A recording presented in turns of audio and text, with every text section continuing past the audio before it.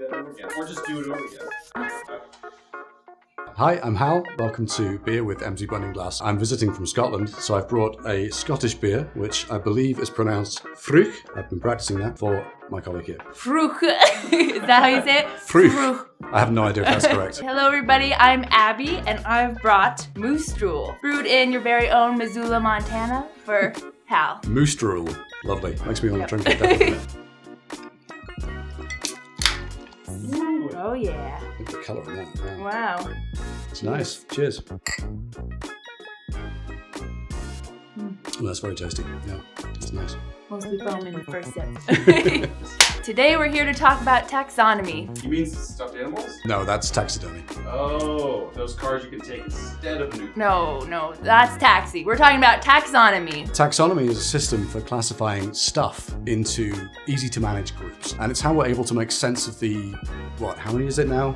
More than a billion. More than a billion job postings that Emsi Bunning Glass has collected. It's how we can make apples to apples comparisons about the jobs and skills that might seem widely different. If you've got a system for your kitchen drawers, or the tools in your garage, or your streaming queue, then you've got a taxonomy. But let's say you were put in charge of a liquor warehouse. Oh, yes please.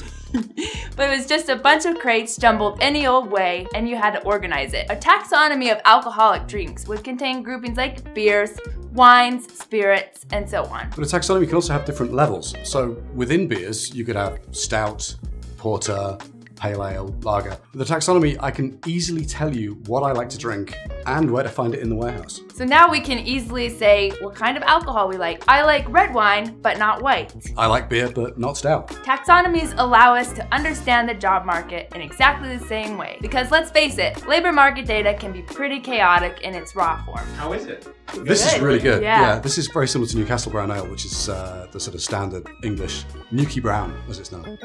It's good. It's great. I'm glad. There's no standard way of writing a job description. There can be dozens of job titles for the same role. Our taxonomy allows us to compare and consolidate all of these into standard titles that make sense. We've distilled millions of possibilities into just over 70,000 job titles in our library. Roles can be further grouped into occupations. For example, there are many types of specialist recruiter: financial, healthcare, sales. All can be grouped as recruiters. This keeps them separate from other human resource roles, which will have their own occupations: HR specialist, HR assistant, benefit specialist, and so on. The same principle goes for skills, which change even more rapidly than job titles. With our taxonomy, we're able to see how the skills underlying specific jobs are changing, and they're changing fast. The skills profile of the average job has changed nearly 30% over the last decade. We aren't the only ones who do this. There are government taxonomies for occupations and industries, but they're usually focused on one country. Sorry. In addition, most governments only update their taxonomies every few years. We're constantly reviewing ours, and as a result, we're able to pick up on new occupations and new skills like mobile app developers or data science long before other taxonomies. That's great, but what does it mean for the people who use our products? Good question. Employers looking to hire can fine-tune their job descriptions, understand what skills are emerging in the job market, and make more strategic hiring and training plans. A college can see what specific skills are in demand today and adjust their curriculum to meet demand. And career advisors can use real-world examples from our data with their clients. Taxonomies are always evolving. We are working to add new and emerging skills to our taxonomy every 2 weeks. I still think the 2 weeks thing is the most exciting thing about our job. So, like, seriously. 2 weeks, new skills guys. every 2 weeks.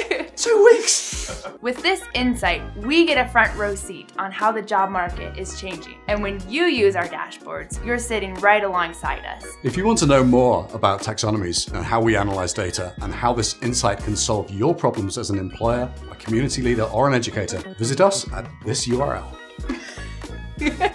Thanks for joining us for this Beer with Emsi Burning Glass, and we'll see you next time. Cheers. Cheers. Do we need to do it And again? scene.